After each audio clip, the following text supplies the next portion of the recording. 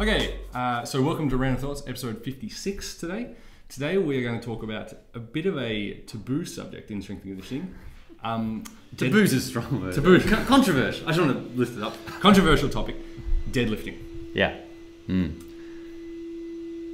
Where to start? So, Can I tell a story? You tell a story. So a friend of mine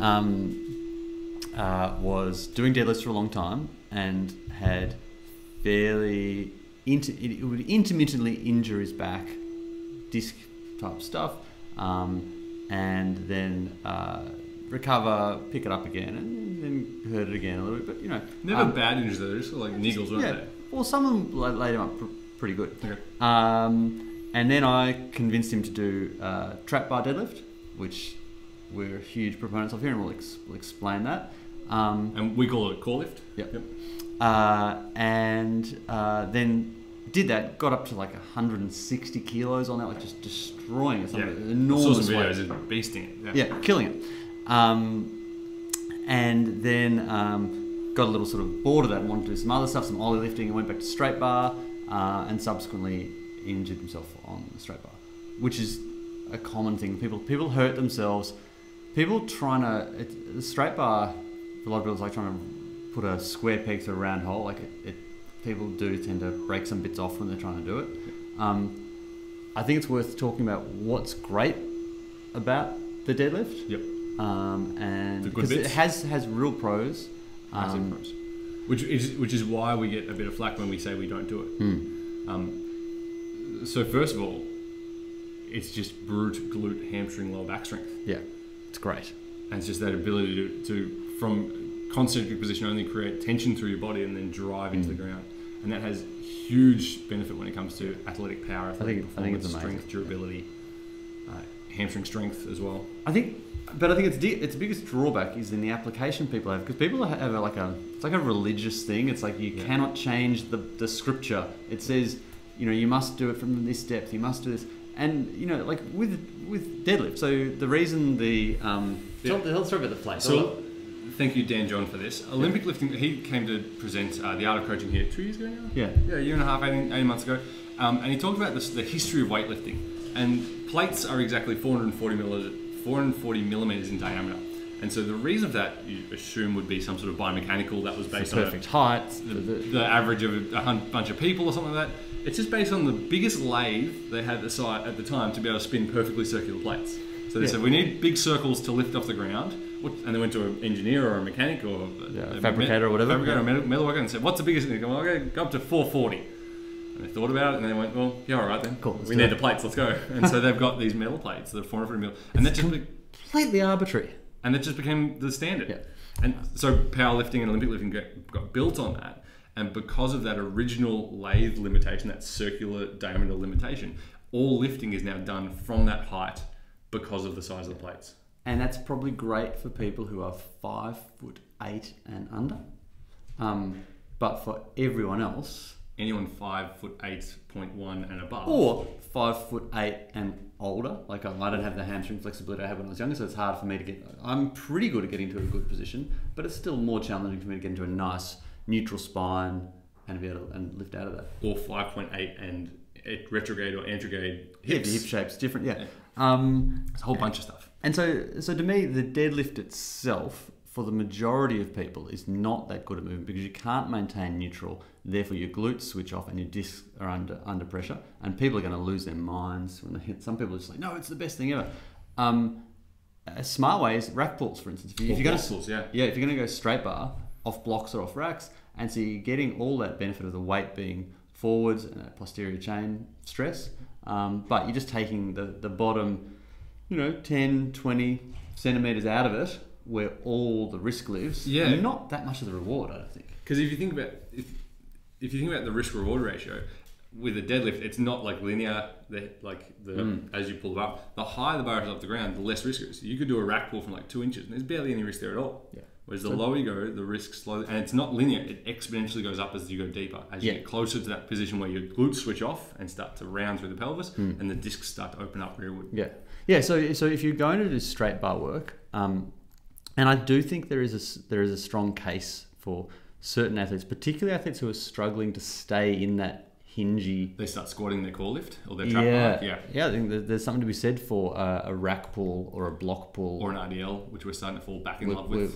Yeah, I like the RDL. But it doesn't have to be from the ground. I think it's the big thing. Yeah, because and then people are like, oh, it's not a real one. It's like, well, it's real. It's not a magic fairy. It's like, it's real. It's just the muscles are still experiencing it. It's been modified in order to customize it for the needs of an athlete. That's based on your biomechanics and your anatomy. Yeah. That's, to me, realer.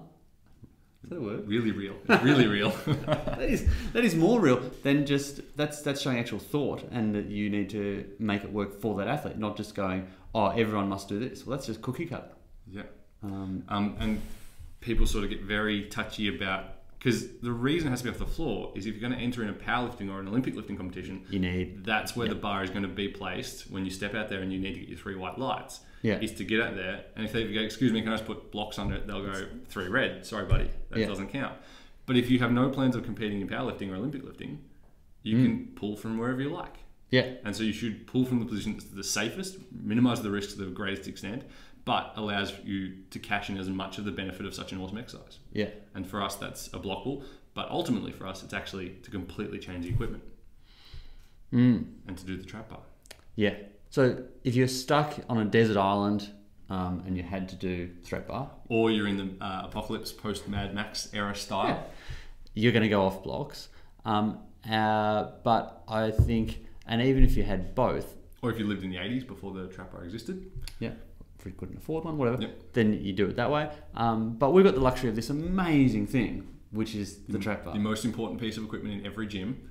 The question, all my mates, they'll go, I'm joining a gym, just see if it's got a trap bar. If it doesn't, it's the first thing I bought for my home gym. Yeah, it's super important.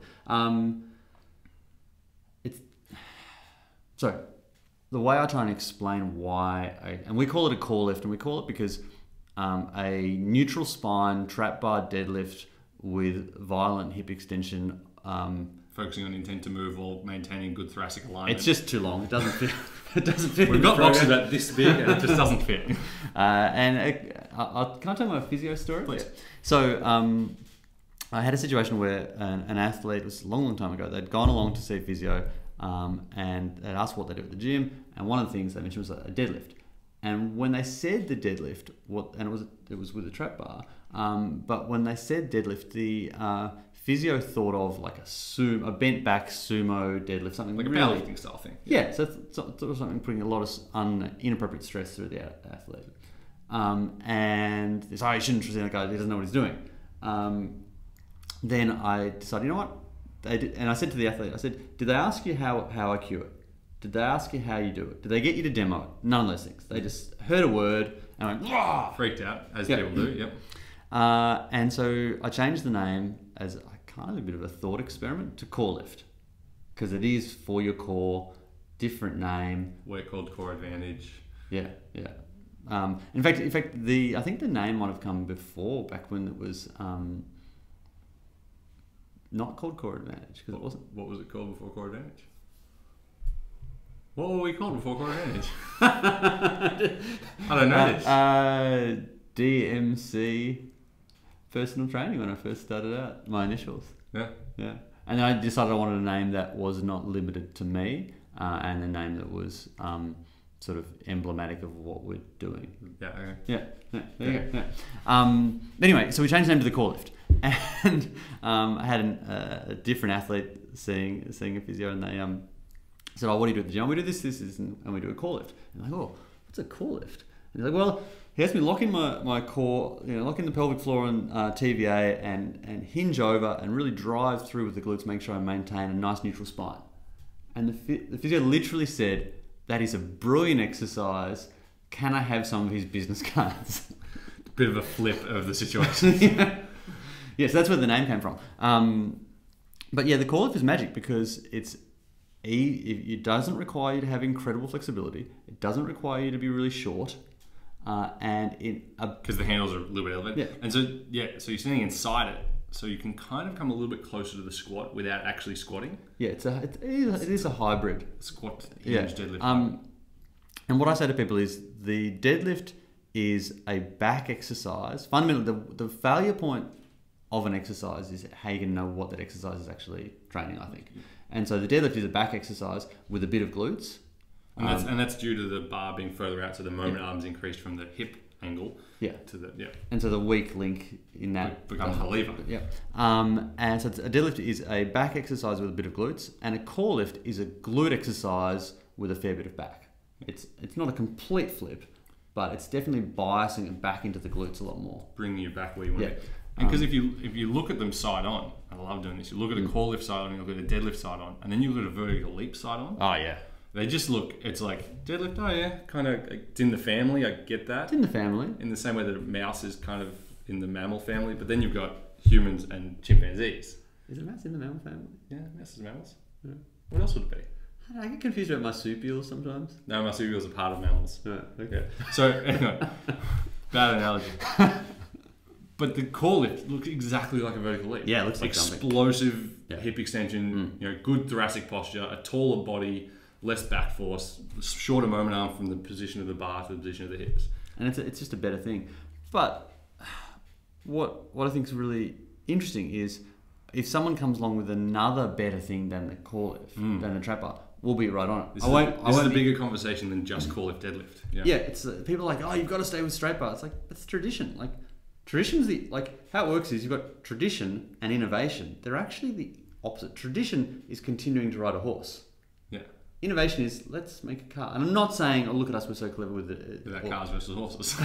but that's the difference. And I think so much of our industry still, despite the bells and whistles, is fairly tradition-based when it comes to, oh, you can't change that. It's sacrilege. It's like, no, we can and we do. You need to ask why. You need to go back to first principles and go, is the deadlift giving us what we want? Well, yeah, kind of. But hang on, is there maybe a better way or a safer way or an easier way of getting that same result?